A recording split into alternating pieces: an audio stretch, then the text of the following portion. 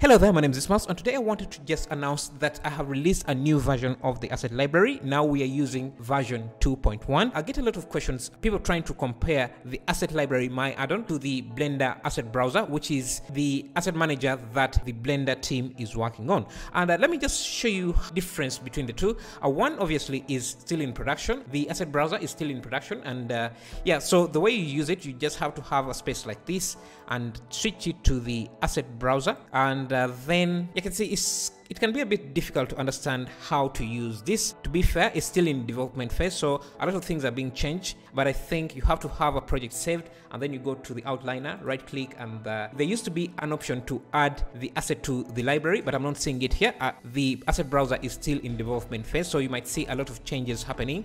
Some features might be removed, some features might be added, so things are changing a lot. If you want this to be part of your production workflow, it might become a bit confusing. Usually when you are working in production, you want to make sure that the functionality you are working with now is going to be there tomorrow or the next week, and because the asset browser is still in development phase, you're really not guaranteed that. I remember that there was an option here to just right click on the asset and then add it to the library. I'm not seeing that option here, so maybe that's a feature that was removed. And still here, there isn't a direct way to show you how to add the asset to your library. So one of the big difference is that the asset browser is still in development phase, and it has been in development phase for over 2 years now, I think.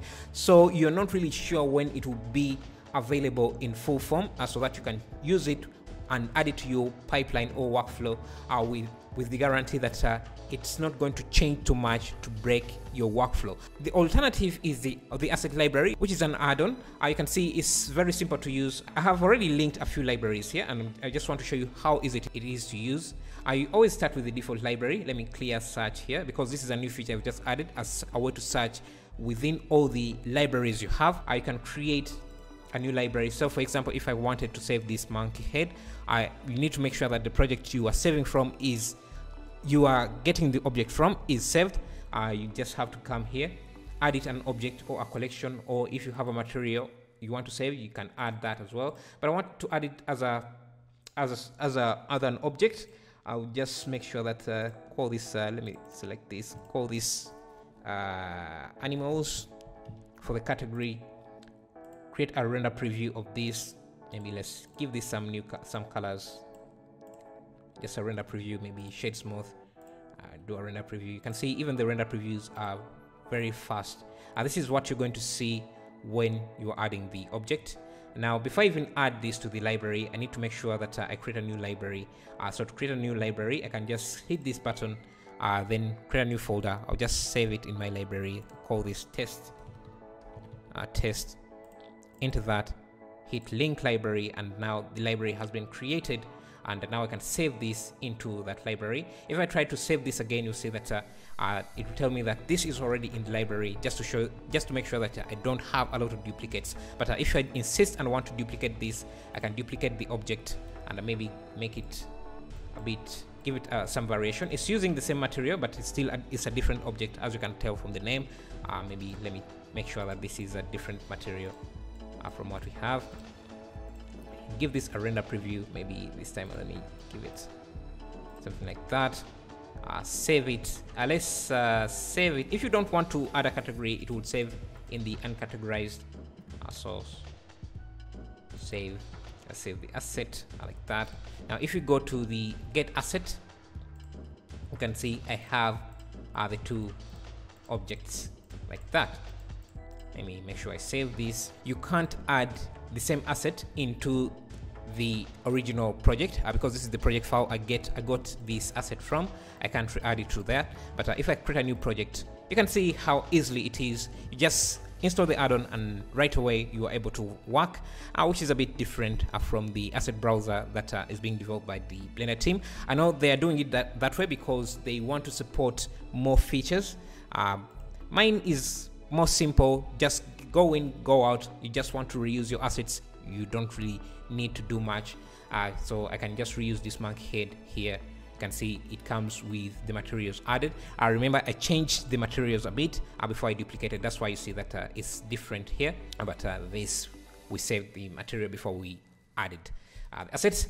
So yeah, I wanted to show off the new features in this asset library. In the previous versions, you only were able to add assets that are from the active asset and the active library, and the active library for me right now is the test library, and we have just created that, and it has only 2 objects.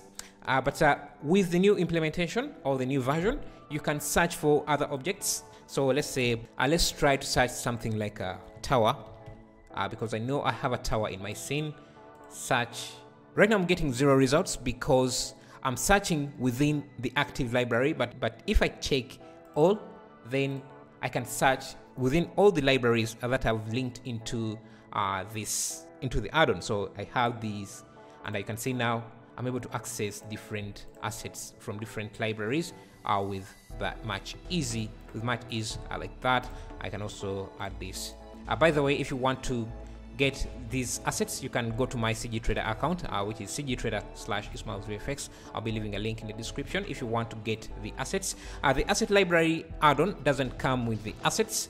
It's just an empty add-on that you can use to manage your own assets or assets you buy from different places, say CG Trader, Turbo Squid, or even Mega Scans. So you just get them and add them to the library, and then you are able to use them the way you want. I can clear the search so that I go back to my original library. I can search for other things. I can even search for materials. So let's say I usually name my materials matte and then another name to identify them as materials. So I can search for matte, and that will give me a list of all materials that have a name matte in them, and I can see how I get them here, and I can reuse them on different assets. So for example here, let me get this brick material, assign it to this, and that should replace now the material with the new brick material I've got from this. I can also search for something like glass. If you have a glass material, you can search for glass, and you can see how quickly it gets those materials. So I can reuse them very easily like that. And you can see now in the asset settings you have the path to the original blend file, and I can open that directly here. It's opening up on my second screen. You just get it here. You can see it's looking like that. And the great thing about this is that this is, let me see, what is the name of this object. You can see it's called Suzanne. So it means that this is the object. So if I make changes to this, maybe save this project and try to add this project again, you can see the changes will be reflected within here. It's not linked, it's just re-imported as a new object, but with the same properties and everything like that. You can remove it from the library by hitting the remove, and then you don't have that anymore. And if you want to re-add it, you can add it again. So that's it. That's what I wanted to show off today. Thank you for supporting me. Thank you for everything. I'll see you in the next video.